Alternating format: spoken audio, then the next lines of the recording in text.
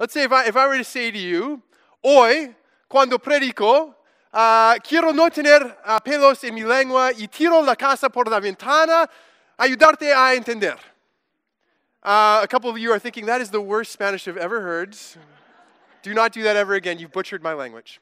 A bunch of you are maybe going like, what is the guy talking about? Is he speaking in tongues? Is that allowed here? Do we do that here now? I don't know what's going on. So obviously to communicate to you what I just said in Spanish, we need to do the work of translation. We need to look at what those words mean and find the equivalent English words. In which case we come out with, today, when I preach, I don't want to have any hairs on my tongue, and I'm going to throw the house through the window in order to help you to understand. So it's clear, right? Yeah, you all understand exactly what I was saying. No, because of course those are idioms. And to understand how to communicate, or to communicate that clearly in English, you first need to understand what the meaning is behind those words. Not just the equivalent words, but the equivalent meaning, the idea behind them. And if we get into the Spanish culture and way of thinking, we find out that to not have hairs on your tongue is to be a straight shooter. It's to tell it like it is. And to throw the house through the window is a way of saying, I'm going to spare no expense. I'm going to do whatever it takes. So what I really said was, today when I preach, I'm going to tell it to you straight. I'm going to do whatever I can to help you understand. But there's that work of translation, getting into the original kind of culture and language and figuring out the message that is intended, and then figuring out how to communicate that same message in English. Does it make sense? This is what we always have to do when we do the work of translation, and it's a basic principle of biblical interpretation. Whenever we translate the Bible, this is what we do, because Christians believe that the authority of the Bible is not in the exact words themselves. Otherwise, we should all be working way harder to learn Hebrew and Greek. But we don't. That's kind of what Muslims, of course, believe, or many of them, that the Quran is really only God's word when it's in Arabic. But as Christians, we believe that an English Bible can still function, of course, as God. It does function as God's word, because the message, the idea, is consistent throughout. It's being communicated. Does that make sense? So we do this work of translation when we come to the Bible. We look for the meaning behind these terms and ideas, and we figure out how to communicate that in English.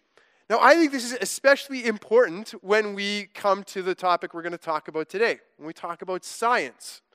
A lot of people, both inside and outside the church, have this idea that Christian faith and science are at war with each other. They contradict each other. You can't believe in both. Who here has seen Nacho Libre? Not the segue you expected, was it? Nacho Libre, kind of silly movie 15 years ago. Jack Black is a worker in a Catholic monastery in Mexico, and he's also a part-time Mexican wrestler. And he recruits a guy named Steven to be his partner, and they're terrible. They lose all the time. And Jack Black thinks it's because Steven believes in science and not God, and that if he could believe in God instead of science, and he, throughout the movie, is secretly kind of trying to baptize Steven without him really knowing it. If he would believe in God and not science, then they'd start winning wrestling matches. Faith and science, popularly seen as opponents in the ring. And Genesis 1 has often been the ring itself. It's been the battleground where this fight supposedly takes place. Now, what I want to say this morning is that if we understand the message that is being conveyed in Genesis 1, if we do that work of translation, we'll see that these two things are actually not in conflict the way a lot of us think that they might be. So we're going to talk about what Genesis intends to teach. We're going to talk about what science intends to teach, and then we'll conclude with some ways that we are to go forward. Sound good? You ready for this? All right. It seems to me, I'll start out this way. It seems to me that if we are to say that Genesis 1 is a blow-by-blow historical account, or that it is an account that is somehow a scientific exploration of how the world was created, that we run into a number of difficulties. It seems to me that we run into difficulties in terms of genre, because our expectations of what history writing looks like are not what the ancients understood or practiced when they did history. They wrote and talked about real events, but they didn't have the same expectations or conventions that we have when we talk about history. So there's a disconnect in terms of genres where we're putting our expectations on Genesis and it doesn't quite work the same. We also, it seems to me, run into problems scientifically, of course. If we are to believe that this is a blow-by-blow historical scientific account, there are a number of issues with modern science as we know it that requires us to do a lot of intellectual gymnastics to kind of get around it. And third, and maybe most importantly for a lot of us, I believe we run into textual difficulties if we go this route. And these aren't things that I'm coming up with on my own. These are things that have been noticed for a long time. Really nothing I'm saying today is original to me. So if you're angry with me today, just remember you're not really angry at me. How's that for deflection? It's been noticed, of course, that in day one, God creates light. And there's day and there's night. And then in day 4, God creates the sun and the moon and the stars. And the question is, from the perspective of Earth, how do we have 3 days without the presence of the sun? How does that work? You got light and then the sun 3 days later. How does that work? In day 3, God creates vegetation. He creates the dry land, but he creates the seed-bearing vegetation. In day 4, again, God creates the sun. From the perspective of Earth, how do we have vegetation before we have sun? That doesn't quite work, the way we understand the world and the way the ancients even understood the world. There are issues when we look at Genesis 1 versus Genesis 2. For example, in Genesis 1, as I just said, vegetation happens on day 3, and humans and animals are created on day 5 and day 6. But in Genesis 2, you have this note that there was no seed-bearing vegetation because there was nobody to take care of it. There was nobody to cultivate it. So you got humans coming before vegetation in Genesis 2. Genesis 1, it's the other way around.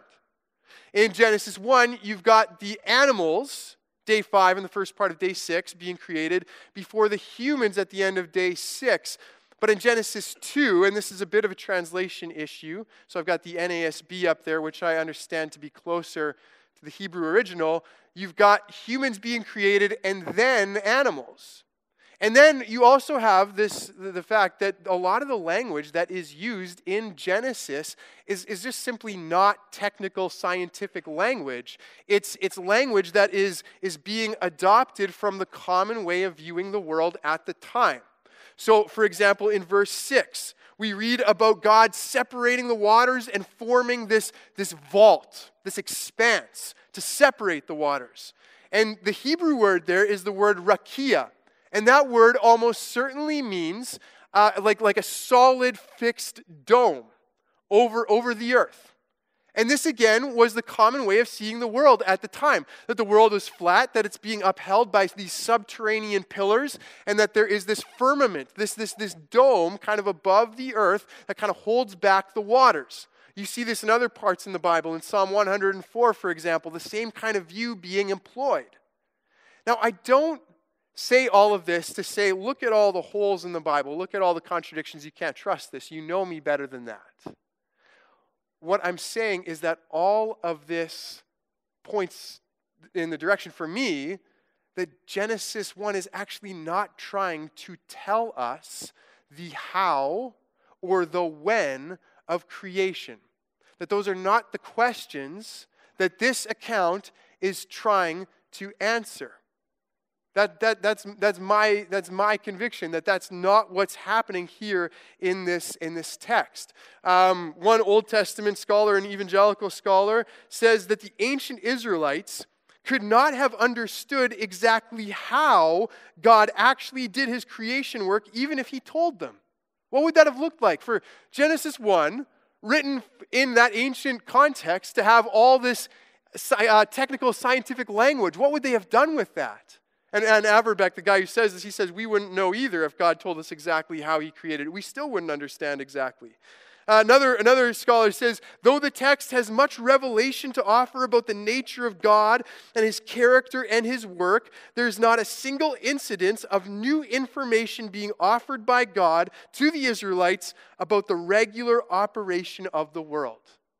What we see about the regular operation of the world in Genesis 1 is almost identical with the ancient Near East as a whole. That's not where Genesis is. That's not what it's trying to reveal. That's not what it's trying to teach. That's not where the kind of the rubber meets the road. Do you know what I mean? It's not the how or the when. So if that's the case, then what does Genesis 1 want to tell us? If the content doesn't line up with that, then what is it trying to tell us? Now, it seems to me that the key verse here is in verse 2. Verse 2, we read, "Now the earth was formless and empty. Darkness was over the surface of the deep, and the Spirit of God was hovering over the waters." Genesis 1 verse 1 is kind of the overall title. God made the heavens and the earth. Verse 2 is kind of the context for the rest of the creation days. These 6 days of creation all happen in the context of an earth that is formless and empty. That there's this chaos, this disorder going on in creation.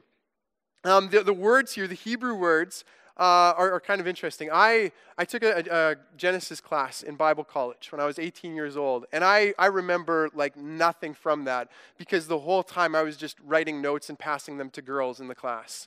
And that's something that you usually think like a 12-year-old does. I was 18, kind of delayed adolescence thing going on there. I don't really remember anything, but I do remember the Hebrew words for formless and void. That's the one thing I remember. Because I heard the prof saying it over and over again. I thought those are the coolest words ever. You ready for them? Tohu wabohu. Isn't that fun? Tohu wabohu. I want you to say it with me. 3, 2, 1. Tohu wabohu. You have fun with that? It's good, right? Tohu wabohu. It means a desolate wasteland. A place that is uninhabitable, that is inhospitable to life. That's the picture. That's the problem. That creation, as we enter into it, is a desolate wasteland that is not hospitable to life. It's tohu wabohu. That's the problem. And what God sets about fixing in the rest of Genesis 1 is exactly this: the problem of formlessness and the problem of emptiness. Lots of people have noticed that Genesis 1 has this pretty neat symmetrical outline to it, where the first 3 days are days of forming, and the second set of 3 days are days of filling, and they correspond to each other. Let's walk through it. Let's see how it works. Day 1, God creates light, the structure, the form of light. Day 4, the corresponding day, God creates the sun and the moon and the stars. He fills the form. Day 2, God separates the waters above and below. That's the structure. That's the form. Day 5, corresponding day, God fills the skies above with birds and the waters below with fish. He's filling the form. Day 3, God creates the dry land and the vegetation. He's creating the form. Day 6, corresponding day, He's creating land animals and humans to fill the form of the dry land. You got 3 days of filling, 3 days of forming, 3 days of filling the forms. Darrell Johnson, in his book, he says it's like the first 3 days God's building the house, and the second 3 days God's building a home. He's making a home for himself. 3 days of filling, 3 days of forming. And it's also been noticed that those 3 days of forming, those first 3 days, that the first day about light corresponds to time. It's like God is creating time. The second day is about weather. You've got kind of the atmosphere, waters above and below. He's creating the concept of weather, the structure of weather. Day 3 is about agriculture. And these are the same things we read in Genesis 8 after the flood, which we'll talk about like months and months from now. But after the flood, God makes this promise. He says, as long as the earth endures, seed time and harvest, that's day 3, that's agriculture. Cold and heat, that's day 2, weather. Summer and winter, day and night, that's day 1, time will never cease. These are the structures, the forms that God has made and are an intrinsic part of creation here to enable life to flourish in this place. See, everything about the structure and the content of Genesis 1 tells me that this passage is all about the who of creation and the why. And what does it particularly tell us about the why? Well, the structure tells us that God has created creation to be ordered, to be structured, to be a place where life can flourish, and particularly human life. All of those 6 days, they climax with the creation of humans at the end of Genesis 1. So all of this is about creating the space, creating the conditions necessary for human beings to be God's image bearers in this place and reflect His blessing. God's created creation, an ordered and structured place to enable humans to flourish as His image bearers in this place. That's why God is created. That's the thing that Genesis is concerned about, is the why. And we talked about last week the who. We talked about how the ancients had all these ideas about who the gods were and what they were like. And we talked about how distinct Genesis 1 portrays God. He is the creator. He's God alone. There's no one else. He's a God who works and He likes working. He's a God who's present. And you remember the middle one. You remember the third one from last week? God is a God of blessing.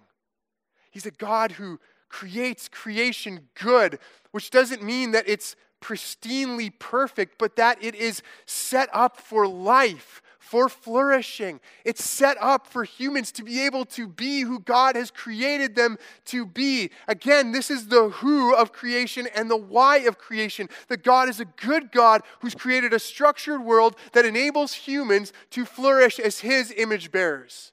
To me, everything in Genesis 1, the content and the structure points right there. And this really, to me, is consistent with what the Bible as a whole claims for itself as its message, as what it is trying to convey. For example, 2 Timothy chapter 3 is maybe the clearest passage about what the Bible intends to convey. Paul writes to Timothy and he reminds him about the Holy Scriptures, which are able to make you wise for salvation through faith in Christ Jesus. All Scripture is God-breathed and is useful for teaching, rebuking, correcting, and training in righteousness, so that the servant of God may be thoroughly equipped for every good work.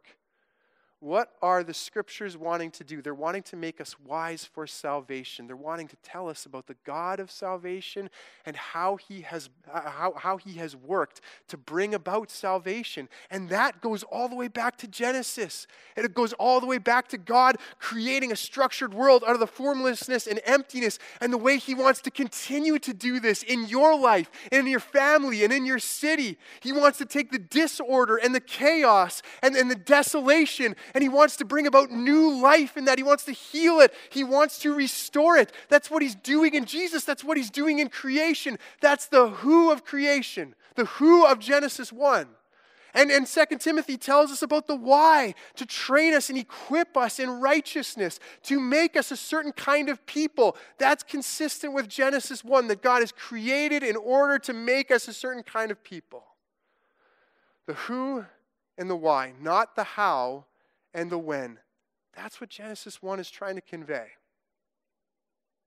Now let's talk about what science intends to teach, what it intends to convey. Science, it has been said, is the study of what is. It's the study of how. It's the study of the processes of the natural world.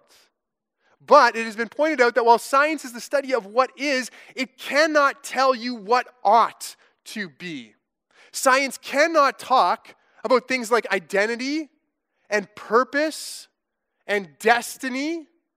It just can't. Albert Einstein, you'll see a quote this week probably on social media where Albert Einstein said something similar, where he says, look, values transcend the limits of what science can talk about. And there are atheist scientists who recognize this as well.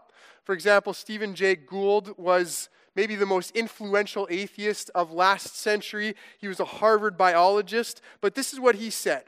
Science simply cannot, by its legitimate methods, adjudicate the issue of God's possible superintendence of nature. Those are some big words. That science can't tell you whether or not God is behind creation, doing stuff in it. Science can't tell you that. We neither affirm nor deny it. We simply cannot comment on it as scientists.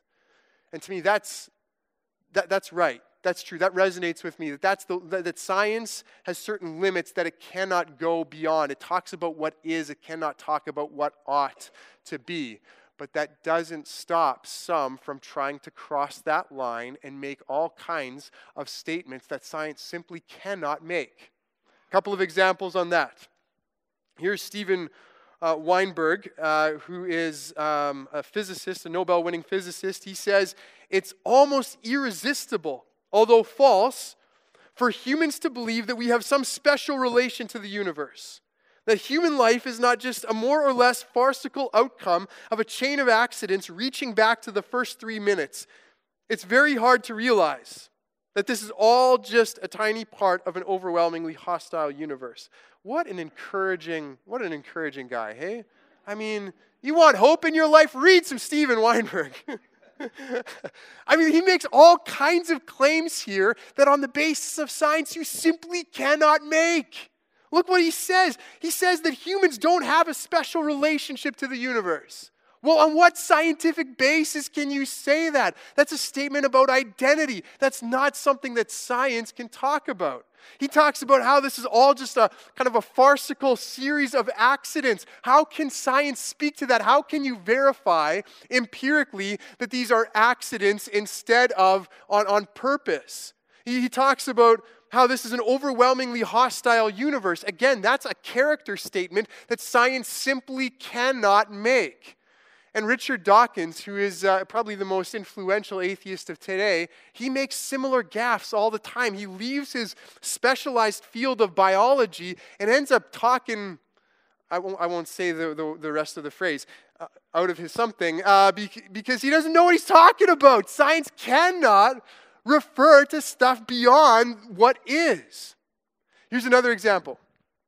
I was reading a book by Mark Clark, who's a pastor down in Surrey, about the truthfulness of Christian faith. He's got a chapter on science and faith.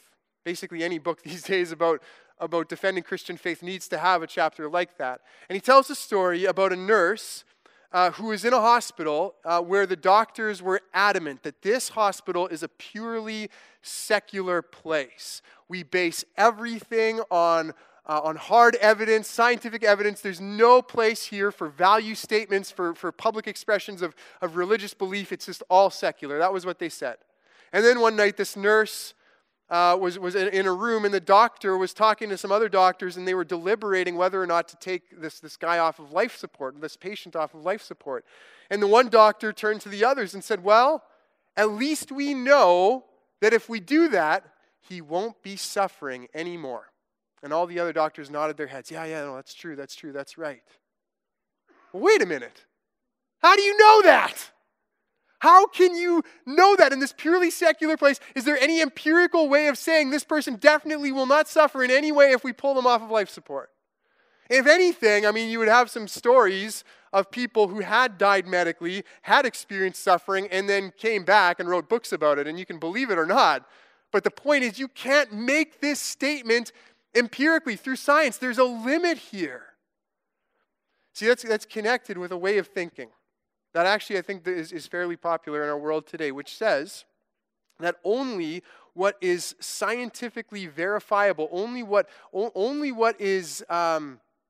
can prove scientifically is true and real. That anything beyond that isn't actually real. That science covers the breadth of human knowledge.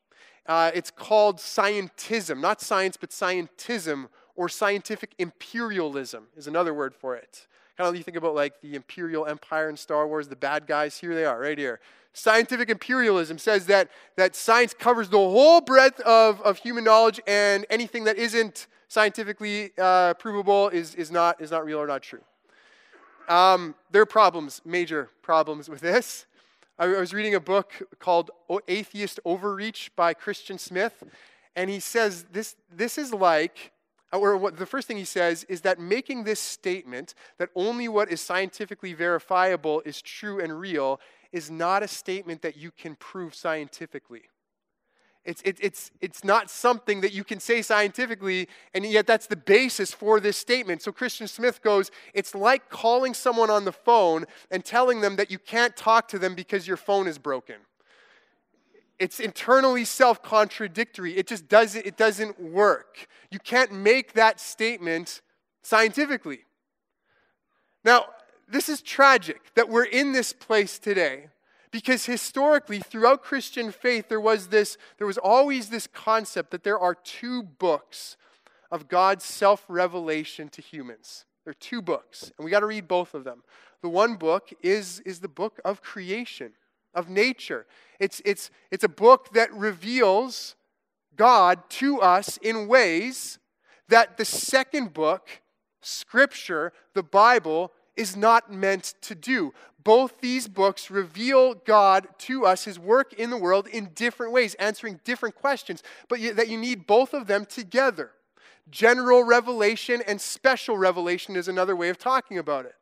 And the Bible itself points this out. Romans 1, Paul says, "For since the creation of the world, God's invisible qualities, His eternal power and His divine nature have been clearly seen, being understood from what has been made, so that people are without excuse." There's Paul saying right there.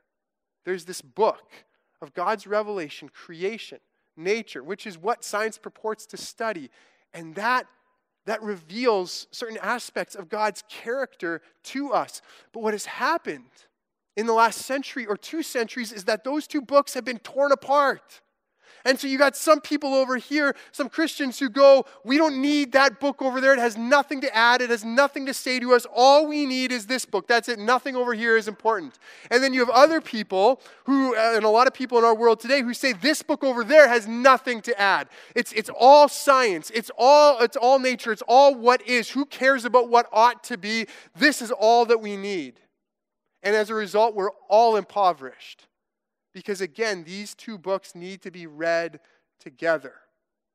A couple of other considerations here. One is that historically, a case has often been made that modern science as we know it actually emerges from Christian faith, from a Judeo-Christian worldview. Think about it. If the world is identified with God, so that the tree is God, and that the grass is God, and that the rain is God, and so on, you're probably not going to be doing a lot of experiments on nature. You're probably not going to be poking and prodding it because it's divine. You're not going to mess with it. You also, if you don't believe there's any structure in the universe, if you're convinced that everything is kind of random, that one day you're going to experience this, and then the next day those same kind of conditions in creation are going to be different, you're probably not going to get into science either, because science depends on things being kind of predictable and repeatable. So if you have that worldview, it's not going to work. It's in a worldview where you say there is an intellectual being who created the world, a structured and ordered place, and wants humans to make the most of it. That's exactly the kind of worldview that leads you to something like modern science. This is what Alvin Plantinga, a world-renowned philosopher, has said. He said that the thing we presently call modern science was actually conceived and born and flourished in the matrix of Christian theism. So again, rather than these being opponents, we see science as growing out of Christian faith and in complementing the revelation that we have in Scripture. That's why Christian scientists throughout the years have understood their work as scientists to be sacred work, to be work that honors and glorifies God, because it is uncovering the how, just as the Bible teaches us the who and the why. And then this other consideration, I've talked about structure and order. The truth is that science has shown this again and again, that there is a structure and an order in creation. And atheist scientists don't know what to do with that. Alexander Vilenkin last week, he's an astrophysicist who who had figured out where we come from. He said, I've got this great theory. It's brilliant. It works. We came from nothing. We popped into existence spontaneously from nothing at all. So he figured it out. He's got the answer, guys. That's it right there. Here's what he says, though, right after that in this article I read. He goes, but I still haven't figured out where the laws of physics come from. He's figured out the other thing, no problem. But he doesn't know where the laws of physics came from. Why does this work the way it does? He doesn't know. Which has led a physicist like John Polkinghorne to say, physics explores a universe that is shot through with signs of mind. Thus, the laws of physics seem to point beyond themselves, calling for an explanation of why they have this rational character. See, this is what science is supposed to do. It's supposed to point us to the Creator. It's supposed to open our eyes to who He is and what He has done. That's what it intends to convey. All of this brings me back to the same point, again, that I'm making over and over again. Rather than Christian faith and science being opponents, being adversaries, and instead we need to understand that they offer different perspectives on different questions and that we can hold them together. Now, this is not to say that we wed ourselves to any scientific theory. It's not to say that we pledge allegiance to science. It's not, and by the way, when I say this, I don't mean, hey guys, don't worry, Christian faith fits totally comfortably in our modern world. You don't have to make any compromises or you don't have to make any sacrifices. You can compromise as much as you want. We'll talk about issues and questions in the coming weeks where we will absolutely stand out and where our cultural direction really doesn't fit with Scripture. But this to me is not one of those places. This is a conflict that we have perceived that actually does not exist. Let me go back to something I meant to say before. Science is not the problem. Scientism is the problem. And I would even go so far as to say evolution as a scientific theory of how things came to be is not actually a threat to Christian faith. It's evolutionism. It's when evolution becomes a worldview that strips away purpose and meaning from life and says that everything is just random and chance. That's the issue right there. It's when science goes beyond the limits of science. But when science stays within what is, and we understand the Bible to be talking about what ought to be, then we're okay. Now this raises one final question for me, which is, what does God want us to do about all of this? What's the response He's looking for? Because whenever you communicate a message to somebody, you're always expecting a certain kind of response, right? Carolyn and I had our wedding anniversary this past week. It was January 15th, which is also our anniversary, me and you as a church. January 15th, 3 years ago, I preached my first sermon here. You called me to be your pastor, and nobody remembered our anniversary. I didn't get a single flower or card. Apparently, this means a lot more to one of us than the other. Okay, I'm just saying. Just saying. In any case, it was our wedding, and we both remembered, and it was great. And we actually went to Victoria for a night, and so we're saying goodbye to our kids. And Carolyn goes first, and she gets down, and Zachary is just he's lost in his own world. And he's playing with like Paw Patrol figurines, and there's the whole thing happening. And Carolyn just wants to say goodbye to him. And so she gets down eye to eye. She's like, Zachary, I'm not going to see you till tomorrow. I love you so much. He's just going on playing. He's like, Zachary, I love you. I love you. Finally, he looks up, and I'm not exaggerating. This is exactly what he said. He looks up at Carolyn, and he goes, okay. And then he goes back to playing. I can assure you that's not the response that Carolyn wanted to evoke from her words of love. That was a little bit different than that. See, God gives us His revelation in creation and in Scripture, and there's a certain thing he wants from us. There's a certain response He's looking for. And I'm fairly certain the response that He's looking for is not to turn Genesis into a battleground, but instead, I believe the response He's looking for is for us to turn to Him in praise and worship. Hey, Psalm 104 is the psalm that I've referenced today, and that some of your community groups maybe used this past week. It's the great creation psalm that just looks at how God cares for his creation. And Psalm 104 begins and ends, bookends that whole thing about creation the same way. It starts with, praise the Lord, O my soul, praise the Lord. This is what God means for us to do with what we have been given in Genesis and in creation itself. He means for us to turn to him in praise and worship for all that he has done and all that he is. Quick story to conclude here. I told you that Carolyn and I went to Victoria for a night for our anniversary. I didn't tell you how we got there. We took a helicopter. We have a friend of ours who is a helicopter pilot, and I was telling someone before the service, this is a friend that everybody I think should have. Everybody should find a helicopter pilot friend. This friend gave us guest passes, so we were able to go on this helicopter to Victoria, and neither of us had ever been on a helicopter before, and it was so incredible.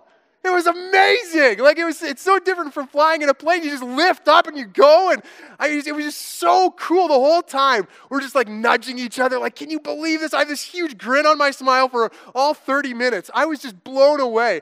And the whole time, I am just inside myself, just going, thank you, God. Thank you, God. You're flying over, you see downtown and you see the North Shore and you're flying over the Gulf Islands. And it was this day on Friday where these cloud formations were just phenomenal. You're flying through the clouds and you see the ocean below, and it's just like this overwhelming desire to praise and to worship the one who made all of this.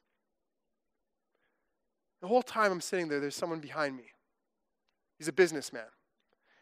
And whenever I look back, his head was just buried in a newspaper. And I get it. I get that probably, he's some super rich, important guy who rides helicopters all the time, okay? Don't rub it in, man. I see that, okay? I know that.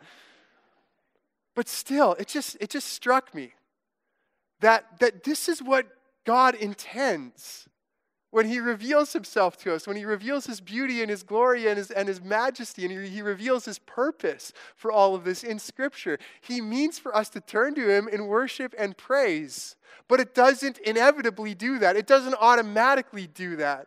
See, we can get so wrapped up in debates and arguments, and we can get so wrapped up in the events of our lives and our world and the distractions and the brokenness and all of this that we never just stop and notice and turn around and praise him for that. And so that's my prayer for you this morning. My prayer is that as you enter into Genesis 1, that you would see the God who made all of this and who made you with a purpose. And that you would see in the Bible that this same one who made you, who made this universe, who made it the way it is, who has a purpose for you, who continues to love you, even when you go astray, even when you go against that purpose, even when you fall away from him, he still loves you. He's with you. He loves you so much that he's come in the person of Jesus Christ. He's died on the cross in your place so that your sins could be forgiven, so that you could be reconciled to him, and that you could be washed clean. He's done all of this for you. My prayer is that as you experience God in creation, and as you encounter his character and his purpose in his word, that you would be drawn to worship, and that you would see that he alone is worthy of giving your life to.